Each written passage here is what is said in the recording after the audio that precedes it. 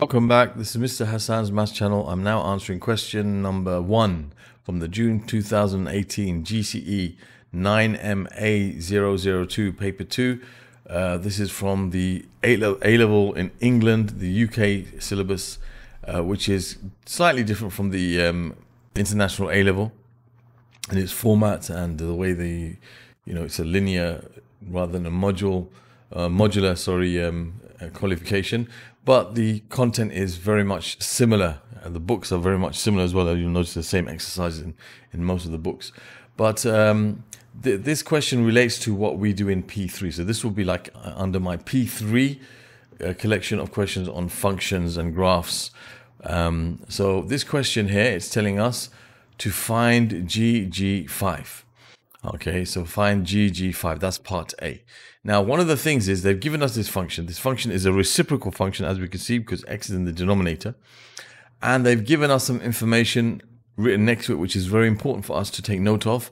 It will definitely have some bearing on the question later on, for sure. So when they write something like this next to the function, please take note of it. Don't ignore it. Think it's there for just making the question look nice. It's not decoration. It's there for a reason, and we'll see the reason as we go on through the question. So the first part of it is just says find GG5. So what does that mean? Basically, it means find what G5 is, find the value of G5, and substitute that value back into the function G. That's what it means. And find what that is. So the first step is to find what G5 is. So let's find what G5 is. Now G5 is found by replacing the x here with 5 wherever you find it in the function. So instead of x, I'm going to write 2 times 5. Instead of 2x, it's 2 times 5 plus 3 over, instead of x minus 3, it's going to be 5 minus 3. So we can say G5 is equal to 10 plus, that's a 5, not 3. 10 plus 5 over 2, so that's 15 over 2. So it's 15 over 2. We can leave it like that, that's fine. So we can say, therefore, G5 is equal to, no, we have to now substitute this into, that's 15 over 2. That's G5. Right, now we have to find GG5, sorry. So now we got to put, instead of G5, we got to put 15 over 2 inside the function that we have. So we got to find GG5. So this is G5. Now we got to find GG5, so it's G of 15 over 2. So to find that, we have to replace the x in the function, original function G, with, again, 15 over 2. This is 2 times, instead of x, we're going to put 15 over 2, plus 5 over, and this is 15 over 2 minus 3. So 2 times 15 over 2 gives you 15. That's 15 plus 5 over, and this is going to be, you can make this under one denominator, which is 6. That's going to be 15, no. One denominator, which is 2, sorry. I'm doing one denominator, which is 2. So that's 15 over 2 minus, and I have to multiply this by 2, so it's 6 over 2.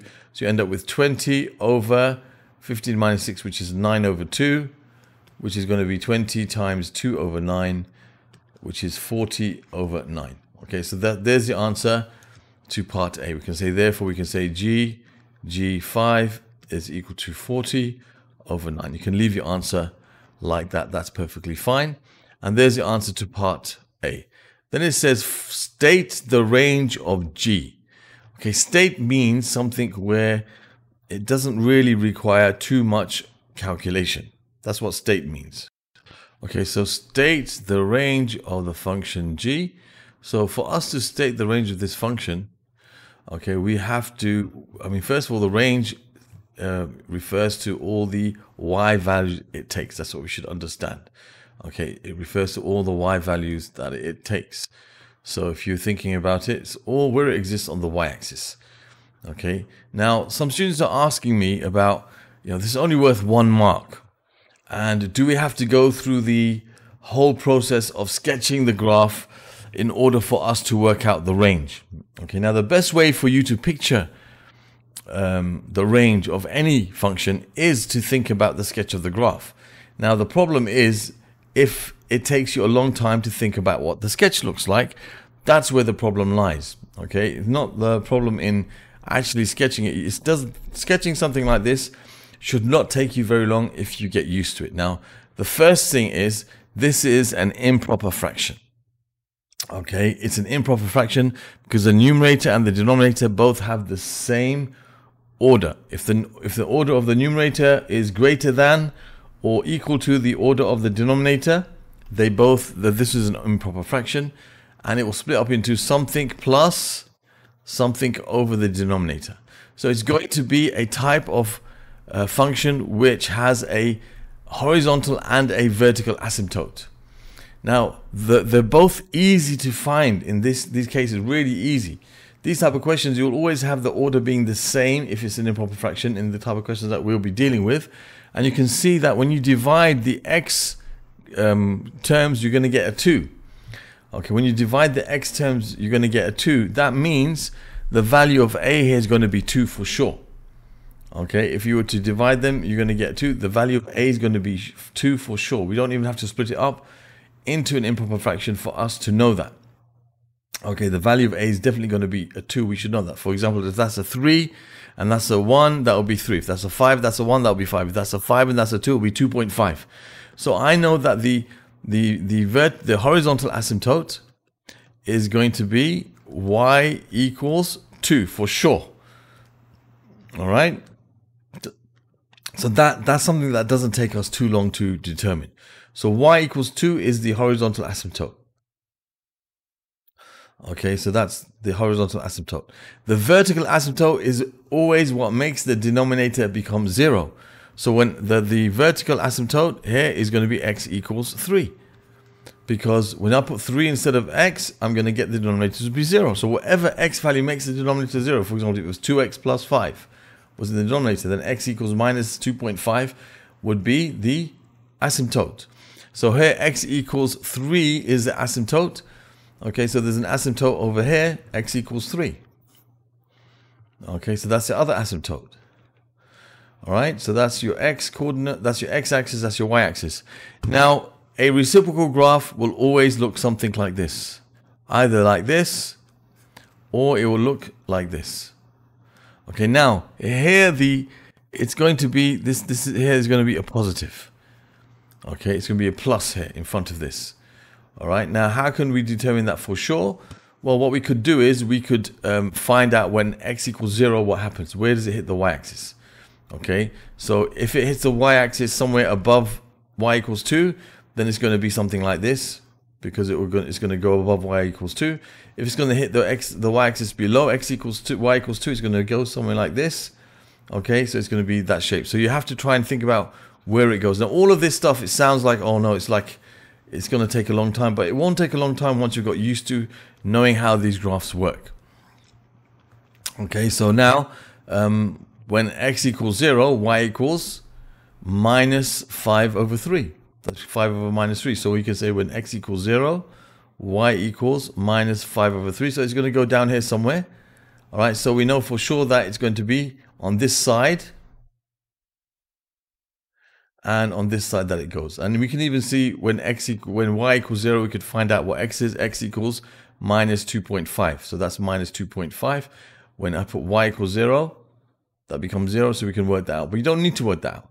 So our graph, I mean, the reason why I had to work out where it goes, to work out is it on this side or that side, but is it on this side or is it on that side? We had to work that out. That's something important for us to work out. We worked out that it's on this side. Now, the other thing we should realize here is that this graph only exists where x is greater than or equal to 5. So that's important. So now what I'm going to do is, once I've determined exactly where it goes, I'm going to get rid of all of this side. I don't care about this side now. Okay, because this is where x equals 3 up to here. I want from where x is greater than 5. So I can even get rid of these parts of it. I only care from where x is equal to 5, which is going to be that point there, which I'm going to draw as a closed circle because it says equal to.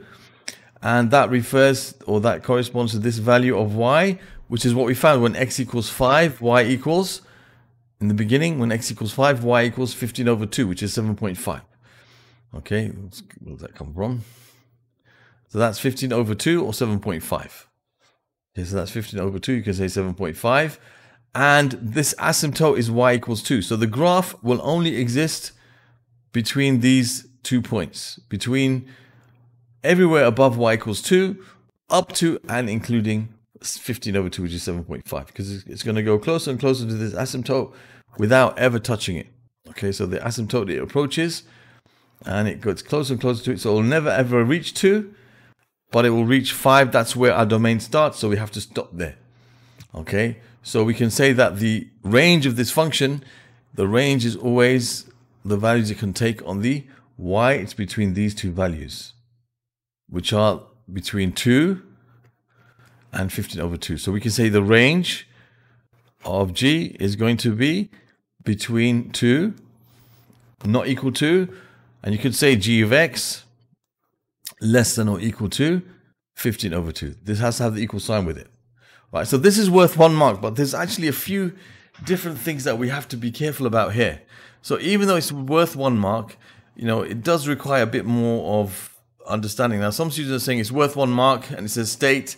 It's something that we should be able to do without any kind of calculation. But I mean, once you've got used to understanding how these, what this graph looks like, which you should be able to know first, it's reciprocal. So it's going to either be this or this. Okay, it's going to be either on this side or that side, or that side or that side. So it's a reciprocal graph, so it's going to be either of these two. Secondly, that it has a vertical asymptote when x equals 3. Thirdly, the horizontal asymptote is when y equals 2, because when you divide the x terms, you get that.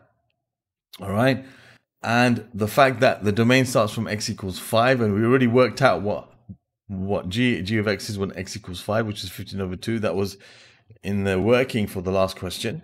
Right, so you know, I don't really see a quicker way of doing this. If somebody has a quicker way of doing this, fine, let me know. Can discuss it. But you know, I always prefer for you to understand what's going on, to be able to see what's happening. There might be some ways of memorizing certain things. Okay, like for example, what we did there to work out the horizontal asymptote. That's fine. As for working out that this is 15 over 2 just by looking at this, we need to know what we did earlier, and we have to have some understanding that the domain starts from 5. So that's why, you know, we've got to find out what that limit is, and the other limit is for the horizontal asymptote, which is y equals 2. Yeah, so I'm trying to think of a way of doing this in a quicker kind of way, but I don't think there's anything quicker than this, really, to be honest. There might well be, but I think what the problem that some students have is they are not confident in sketching the graph quickly. Okay, that needs practice. You know, to be able to sketch a graph quickly, it needs a bit of practice. You have to understand what's going on. And as I said, you can spot the asymptotes just by looking at the equation. Y equals 2, x equals 3. Okay, and then you can figure out, is it going to cross the y-axis? You know, if you ignore the domain first, would it cross the x-axis or the y-axis below or above the asymptote? Here it's going to be when x equals 0. You can see that also visually, that's -5, so it's been negative. It's below y equals 2. Even if it was positive, as long as it's below y equals 2, you know it's going to be in this section rather than this section. So you can draw this part here, and then the part that we need is going to be up here. So then you can say, okay, we're starting from x equals 5. What's y when x equals 5? We worked out 15 over 2, and it will go closer to the asymptote and never reach it. Okay, so, you know, sometimes I give a mark or the questions, a certain question, a certain number of marks. Sometimes it's only worth 1 mark because they don't want the students to lose too many marks on that particular question, because it's something where many students make mistakes. Like a lot of the proof questions are worth less marks than the amount of work you've got put into them sometimes, because maybe they feel that the students will lose too many marks for that. That could be a reason for it. But, you know, it's something that here I can't see a quicker way than what I've just explained to you here in how to find the range of the function. So that's what I'm going to explain it. Now, for part C, it says find the inverse of the function g, stating its domain. So the first step in doing that is to replace the g of x with y. So y equals 2x plus 5 divided by x minus 3. Second step is to, when we're finding the inverse, the method that I like to do at this stage is change the x and y. Wherever it says y, call it x. Wherever it says x, call it y. So you have 2y plus 5 over y minus 3. Y minus 3. And then we want to make y the subject of this. When we make y the subject of this, what we're left with will be the form of the inverse. So I'm going to multiply x by y minus 3. So x times y minus 3 equals 2y plus 5. That gives me x, y minus 3x equals 2y plus 5. I need to make y the subject. So I'll bring the y's together on this side. So I have xy minus 2y equals, and that's going to be 3x plus 5, add 3x to both sides. I can take y as common from these two terms. I have x minus 2, and this is 3x plus 5. Therefore, we can say that y is equal to 3x plus 5 over x minus 2. So we can say the inverse of function g is equal to this expression 3x plus 5 over x minus 2. And the domain of this function is the same as the range of the original function. The domain of the inverse is the range of the original function, because when you find the inverse function, as you can see, we're swapping the x and y's around. So we're swapping the domains and the ranges. So we know that the original range, the range of the original function is this. So that's the same thing as the domain of this function, but we do not write g of x, or neither do we write inverse g of x. We write x, because the domain is referring to the x-axis.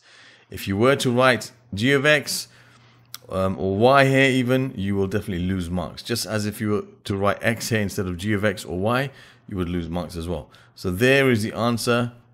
This has to include that, just like it does there. That is the domain of our inverse function, the same as the range of the original. It's always like that. So there's the answer to part C, and that, concludes this particular question. All right, and we can even see here, like for example, the y asymptote, the horizontal asymptote is y equals 3. Okay, and the vertical asymptote is x equals 2. Opposite of what we had here, right? It's like the inverse. Here, the horizontal asymptote is y equals 3. And the vertical asymptote is x equals 2. So it's like the opposite way around. Yeah, so that's what happens when you do the inverse. The x and y's swap over. The domain and range swap over. Okay, so this would basically be a reflection of this in the line y equals x if we draw it properly. Okay, so there's the answer to that question, part C.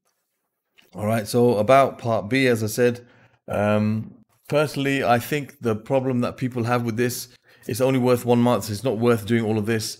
A lot of this can be done in your head even, okay? Like finding the asymptotes can be done in your head, figuring out where it would cross the y-axis, so you know whether it's going to be this way or that way, can be done in your head. All right, so it really doesn't take that much. And as I said, some questions, they don't associate too many marks with them because many students mess them up. So they don't want people to lose too many marks on those particular questions. So that could be a reason why they state the range of. Okay, and some of the work has already been done in part A, where we found, the limit, the value of y, where the limit of x is, which is what this 15 over 2 is there. So, and then working out that the other asymptote is y equals 2, is between those two values. So it's something which, picturing it by drawing a diagram helps you to understand it, and it's something which, if you just practice drawing these reciprocal graphs a little bit, it should be something that comes to you quickly in the exam. Okay, so I hope that was helpful. Thank you for watching. Other questions from this particular paper you'll find in the playlist that appears over here. You'll find a link to the questions dealing with this topic of functions in P3. Playlist will be in this region over here for the International A-Level P3. You can subscribe to my channel by clicking on this link over here, and you can watch the video, the link for which will appear above here, where you will see how to use my channel in an efficient manner, depending on what course you're doing. Thank you for watching, and see you soon.